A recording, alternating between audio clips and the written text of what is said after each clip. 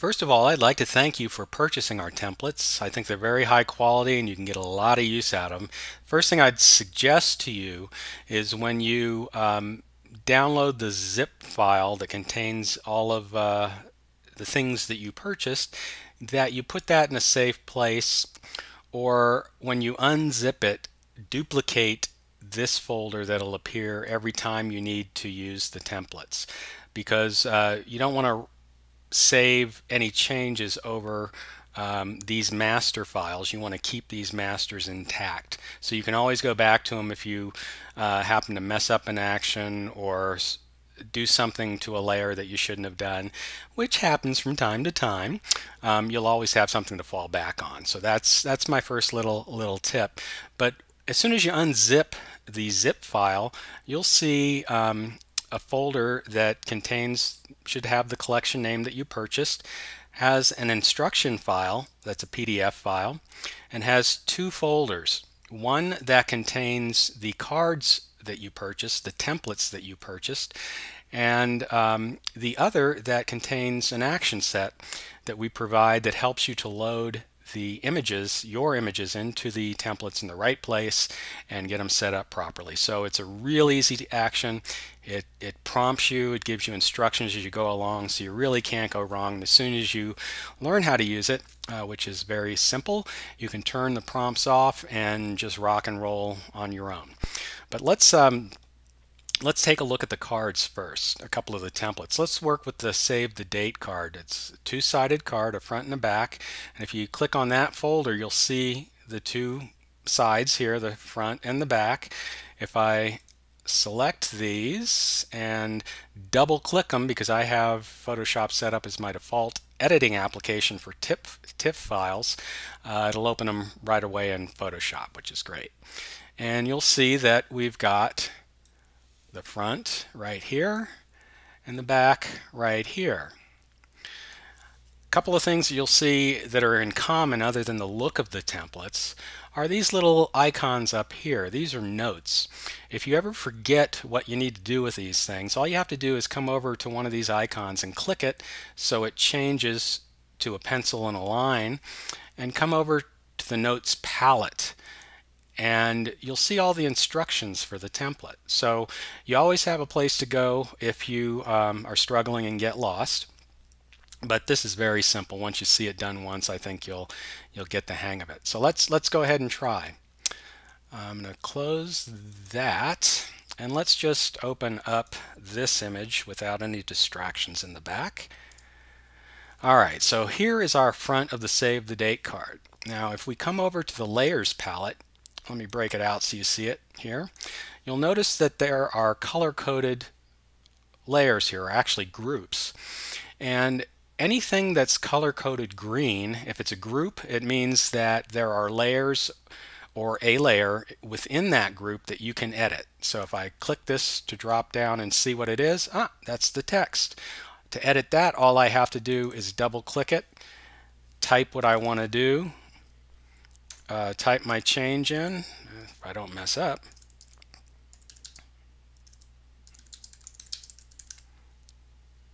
Well, maybe they don't want you to come. And make sure you don't come. They save you a don't save the date card. I don't know.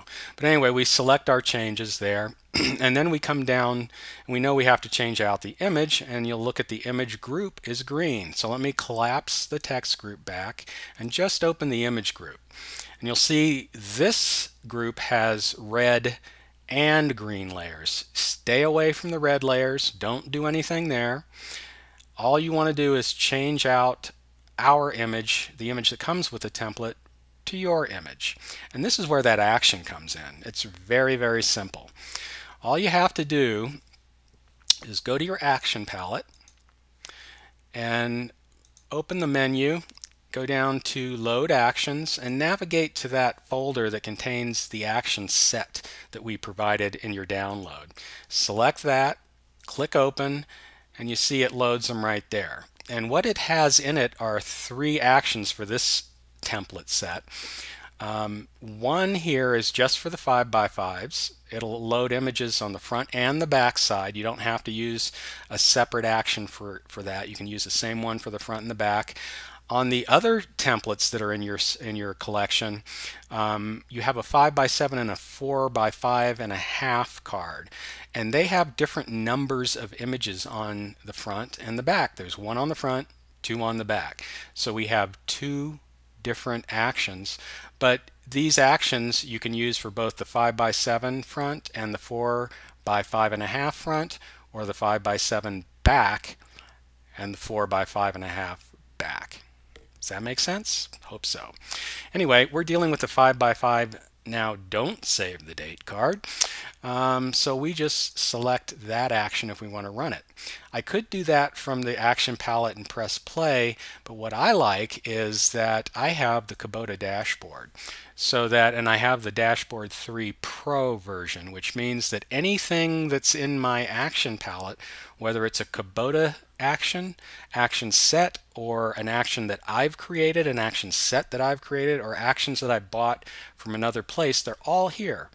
And they're much easier to work from in the dashboard. So I prefer to do that. So I just click it, and you'll notice that it's got my templates loaded right there. Here they are. There's that 5x5 front and back template. And all I have to do here is click apply instead of play, and the action is going to do the work for me, and it's going to talk me through it. So it says, you know, you have to have the template file open. Be sure to save it with a unique name so you maintain the master file, as I mentioned before, and then it'll take you to the first step. It says navigate to the file you want to insert, so that's the image file you want to insert, press place to insert it. Then, if you're on a Mac, press return, or on a PC, press enter when you see a transformation of that image apply, and just it'll take you to the next step after that. So what does that look like? Let's try it out. Alright, so I know this is the color version of the image that's in there. So I'm just going to highlight that. You know, see it's a PSD file, it doesn't matter. And I click place as the instruction told me to. And then when I get to this transform, I need to press return on a Mac, enter on a PC, and it clips that image to the layer below so it's not outside of the frame that I've set up here. And it tells you what to do next. And the last step, you can control the placement of your image and the size of your image within that frame using free transform. And you hold down the shift key to transform the image in a proportional manner, whether you're making it bigger or smaller. And when you're done, press return on a Mac or enter on a PC. Very simple. So I can resize this, hold down the shift key, drag up, drag down, and I'm going to bring them in a little more, and I can move this around so they're where I want them to be. I press return on a Mac, enter on a PC, and it's done. That's how easy it is. I mean, if you do that without stopping and reading and without all my verbal instruction, it takes literally seconds to swap it out. And let me tell you a couple of things, because sometimes you're going to run into a mistake. Oh my goodness. And it's very, well, it's absolutely critical that your image layer is clipped to the layer we provide below, because that layer acts as a clipping mask for your image and keeps it from extending beyond the borders of your frame. So if it looks like it's fine, it is fine, and you'll see this little indication right here. That means that your file is clipped to the layer below and all is well. Well, what happens if it looks like this? Oh, this is where you have trouble. If you see your image looking like this and you're supposed to be finished adding it, what that means is your image file is not clipped to the layer below. So this layer is not acting as a layer mask for your image, is another way of putting that. The way you can change that, there are two different ways. This way I like, because it's simple. On a Mac, hold down the Option key, Alt on a PC, and hover between the lines of these two layers, of your clipping mask layer and your image layer, and you'll see something. See that? Your cursor changes from a hand to overlapping circles. When you see the overlapping circles, click. Just left click, and you'll see that it turns it turns it back to the way it's supposed to be, with the clipping mask indicator and your image all contained within the bounds of the frame. Okay, so let's take that back and I'll show you the other way to fix it. You can also come up to the, if you're a menu kind of person, come up to the layer menu, come down to create clipping mask and apply that, and it does the same thing.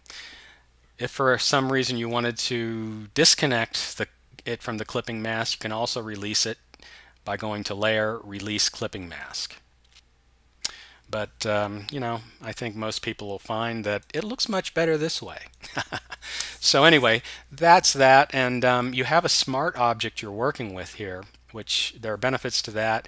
You can actually double click here, change the master file that was brought in, that was placed in this template file, and when you save the changes you make to that, it'll update the image that you see here and put it right back in the same spot. So that's kind of cool. But you know, it might be the way you want it from the get-go. I don't know. But anyway, that's how you do it, and it's very simple. Enjoy. And if you have any questions about using our templates or other products and services, please enter a support ticket at support.silverbackimaging.com. Have a great workflow-free day.